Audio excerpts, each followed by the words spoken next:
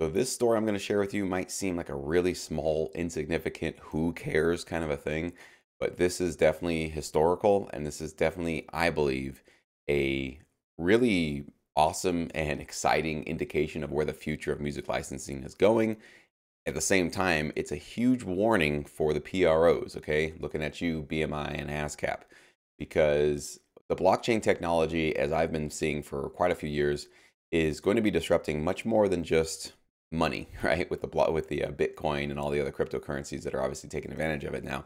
The blockchain technology itself can be used in probably almost every facet of our lives. And just now we're starting to figure out how to use that new technology and apply it into all of these different areas.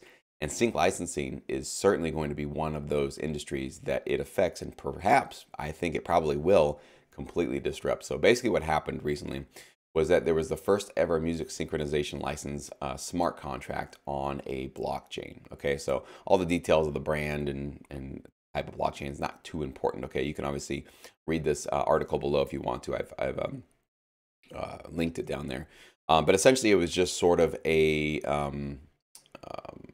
was one track that was licensed through a blockchain, through a smart contract or a smart sync contract, they're calling it. Maybe that's the thing that they've created here for use in a sort of conference in Florida. Okay, so it's not even a TV show. It's a small little, I don't know how big of a, uh, conference it is. Maybe it is pretty big, but it's a small thing in terms of the larger scheme of what we do here in this business. But what they said here, which is this was really fascinating. I really want you guys to read this part. Was that um, the CEO of Dequency or Dequency, I'm not sure how they pronounce it. Our vision for Dequency is to cut out the middleman in music licensing transactions so that creators maximize earned income and get paid immediately. By executing the first ever on-chain sync license transaction, we're one step closer. We made history today. So this is the part where the PROs need to notice what they're saying. Cut out middleman in music licensing transactions so that creators maximize earn income and get paid immediately. Okay, so two things there. Right now, our best bet, like I said, I'm really, really thankful. I'm not trying to dog on BMI or ASCAP. They've been able to allow me to create income from my music, so I'm very thankful for them. However, their system is quickly being revealed to be very outdated, to have this long 9-month period to wait for your royalties, to not really understand why you're earning the amount of royalties you're earning, having these kind of hidden algorithms. So there's a lot of, it's slow and it's not very transparent right now. It's the best we got. So I'm glad there's something there rather than nobody being there.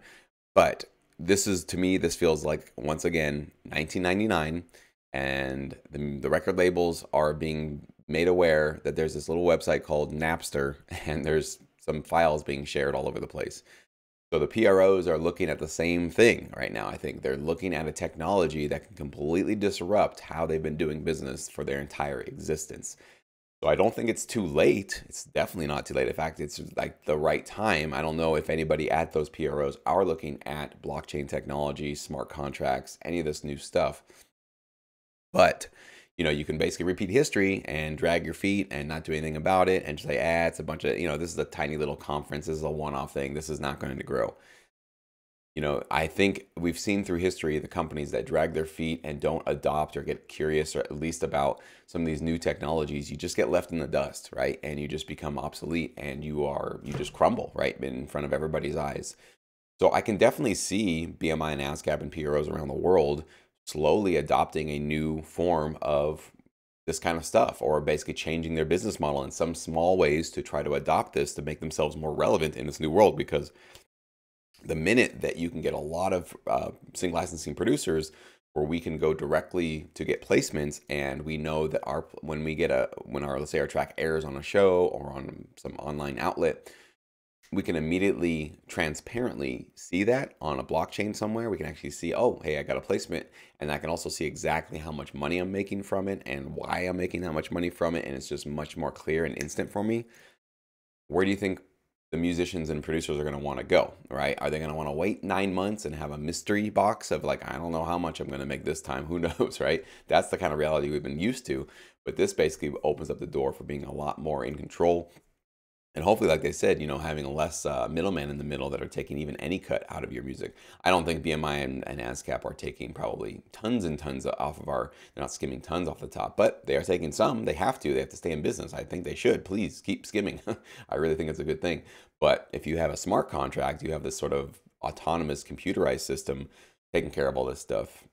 You have to skim off as much, or do you have to skim off any? I don't know. It depends on how a lot of these new business models are going to be created. I would imagine some of them might be a sort of subscription, maybe a very inexpensive subscription you pay to help maintain it. Others, they might just sort of, take a tiny, tiny amount off the top just to run things, or maybe they won't have it at all. There might be some people that just create it saying, nope, nobody earns anything off of this. This is completely a completely non-profit thing. I don't know. We might see some interesting things coming forward. But I think for those of you that are in sync licensing and trying to get into it, this should give you some hope that there are some really exciting things happening in this space. And even though there are certainly plenty of news stories about technology and AI that scares the hell out of all of us, and it's like, oh my God, are we all going to be replaced by robots? There's also a lot of promising news about the future of technology and how it relates to us in this business. So I definitely wanted to share this with you guys and let you know that I think this is the future. I don't know if this is like coming in the next year or two, or 5 years or 10 years, who knows how long this will take to actually sort of start taking hold. But I can definitely see a large chunk of the industry starting to move into this direction. And eventually, I think no matter what happens, this is going to be the future. And now that might be 20, 30, 40 years. I don't know.